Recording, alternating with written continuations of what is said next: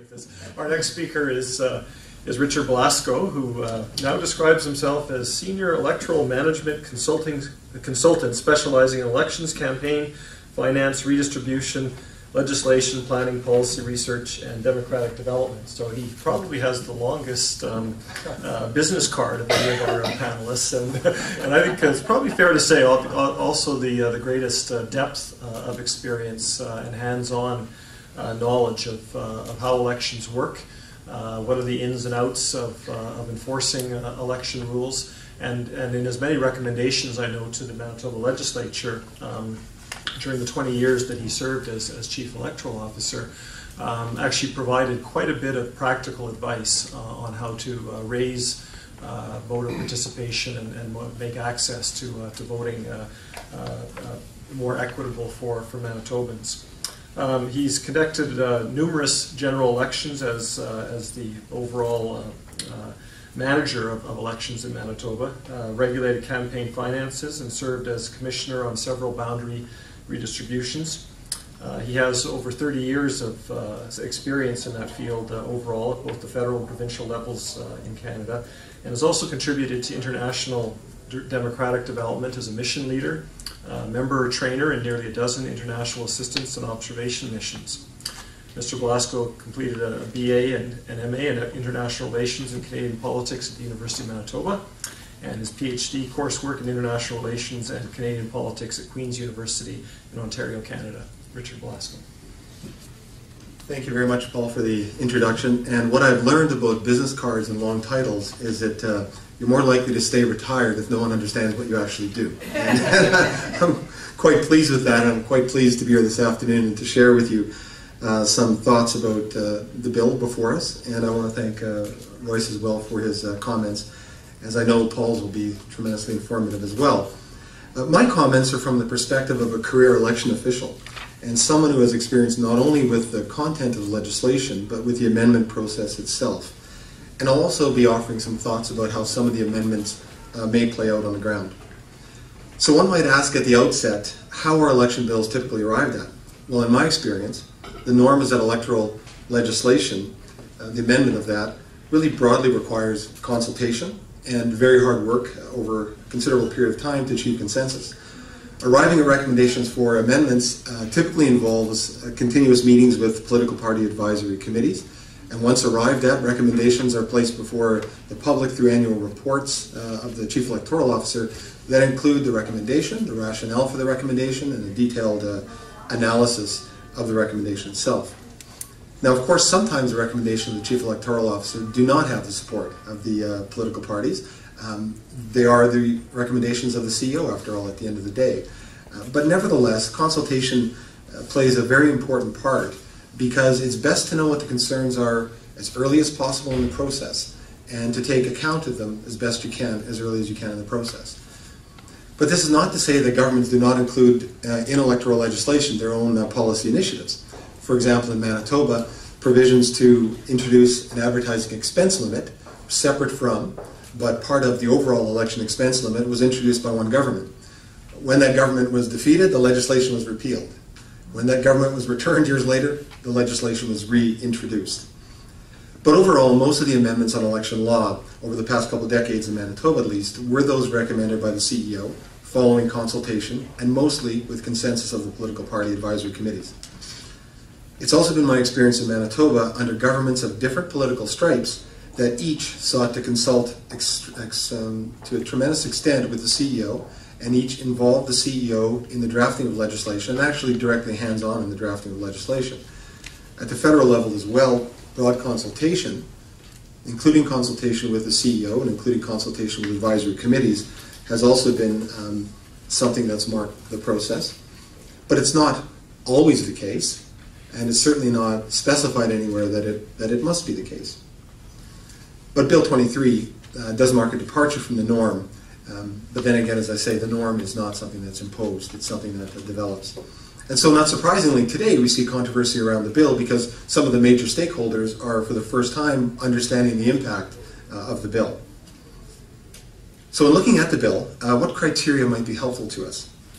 The government described three purposes of the amendments as improving service to electors, providing clear and simple rules for everyone to follow, and ensuring fair elections.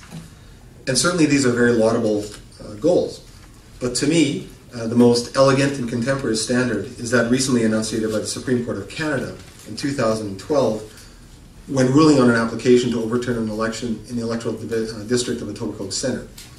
In Opitz versus Wisniewski, the Supreme Court of Canada, in the majority, explained their decision by reference to the Canada Elections Act and its essential purpose. The majority did so in a way that really resonates with me, stating that the Act must balance several different values and objectives, and sometimes those values and objectives are complementary and sometimes they're in conflict. Values such as certainty of the process, fairness of the process, accessibility of the process. But the court affirmed that the central value of the Charter is the Charter-protected right to vote. The majority declared the procedural safeguards in the Act are important, however, they should not be treated as ends in themselves.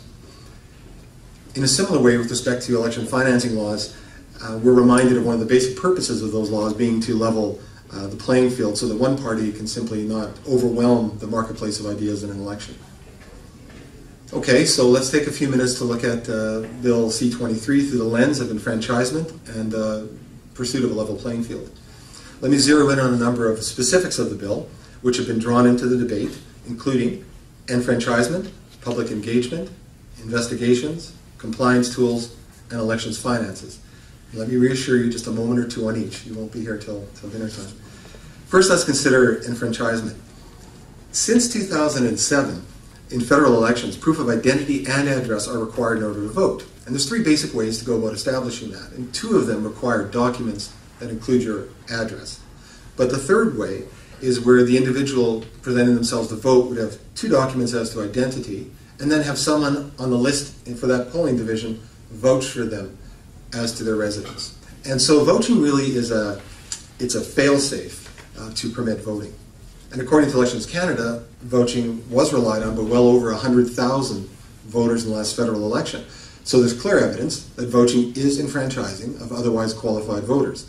Per Elections Canada, in particular, vouching is relied upon by youth, seniors, and in Aboriginal communities. The bill would eliminate vouching, and importantly to my mind, not replace it with anything comparable. As I understand it, the rationale for this amendment is to respond to voter fraud or the potential for voter fraud. And at this point, there may be some confusion if you follow this in the newspapers and the debates about honest mistakes by poll officials who at polling places sometimes and often fail to follow the exact procedures and document it properly, which was recognized by the Supreme Court of Canada in the case I referred to earlier, which is the basis of a compliance report that was commissioned by Elections Canada, the so-called Neufeld report. The difference between that and, on the other hand, actual fraud, which is a very different thing. So now let's turn to public engagement.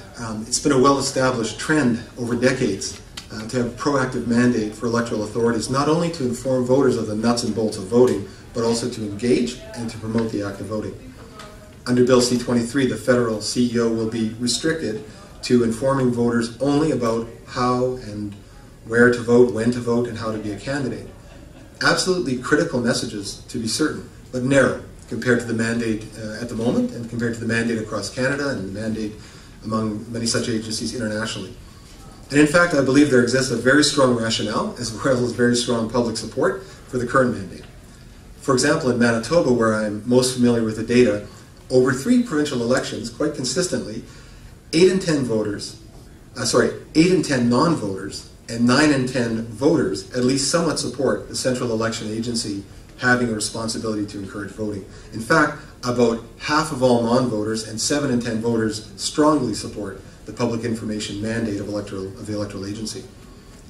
Voter engagement is not a zero-sum game. It is not a competition. Electoral agencies play a critical role, in part because there are no potential or perceived conflicts of interest with the agency. They reach out to voters regardless of demographics, regardless of locale, etc. And voter engagement, and particularly translating engagement into voting, is a very complex matter. And so I'd submit we need all the help we can get on this one, including the electoral agencies. With regard to investigations, Bill C-23 would move the Commissioner of Canada Elections from Elections Canada to the Office of the Director of Public Prosecutions, as Royce mentioned, which is overseen by the Department of Justice.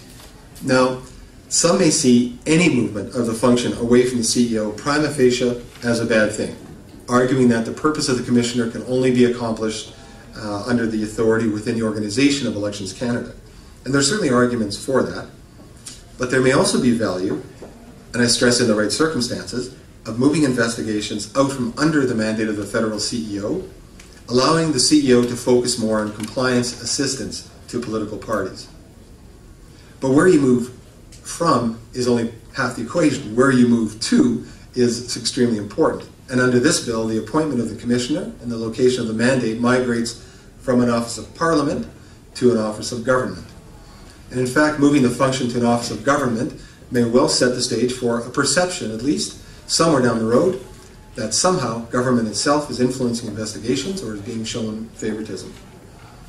If the issue is simply codifying the de facto independence of the Commissioner from the CEO, then that can be achieved very simply by existing provisions in the bill, which are helpful.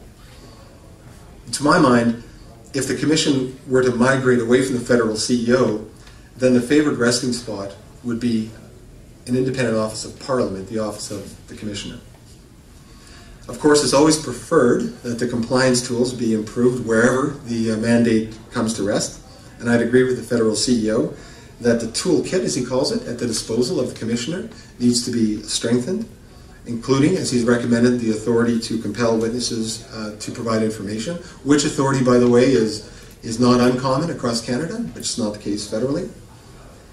In terms of compliance assistance, again, another place where I think the bill is very helpful is it recognizes the value of political party advisory committees, as well as requiring the CEO to issue interpretations and guidelines, opinions to political parties and candidates on request to help them to comply with the law. Albeit the CEO has some legitimate concerns about timing, I think the notion is a very helpful one. The bill does also require, in a positive way I believe, political party auditors to conduct compliance audits on the financial returns that are filed to Elections Canada. That adds credibility to the disclosure that's apparent on the return. But in the same vein, the bill does not follow up on enabling the CEO to require the production of supporting documents to the return to substantiate the expenditures and income, similar to what may be required by CEOs in other Canadian jurisdictions and elsewhere. Finally, a few thoughts about what Bill C-23 means to the regulation of elections finances and leveling the playing field. This bill increases the upper limits on contributions and election expenses, and certainly one may accept or dispute the fact that these increases are necessary, but they are very transparent change, and they're explained in relation to the elimination of union and corporate donations and the end to the annual per vote public funding of political parties. One other very consequential amendment in this bill, which may not initially at least appear to be as apparent, is the impact of the removal of fundraising costs as election expenses that's provided for in the bill. That's provided that the costs are incurred in relation to individuals who have made a political contribution of at least $20 over the last 5 years. Now, on the face of it, it may seem like a very simple, straight change, but on further examination, we realize it creates an increase in the amount of money that may be spent in an election, given that right now, the cost to raise funds during an election are included in the overall expense limit. We don't know what percentage that would be. I certainly don't know how to calculate what percentage that would be, but by removing those costs from your overall election expenses, certainly the limit would appear to be going up in addition to the straight-ahead 5% increase. The bill does provide that the solicitation has to be for fundraising and not for voter identification, not for get out the vote. But on the ground, I can only anticipate that this will be a very difficult hair to split and potentially cause a lot of confusion out there as to what's allowable and perhaps what's not allowable.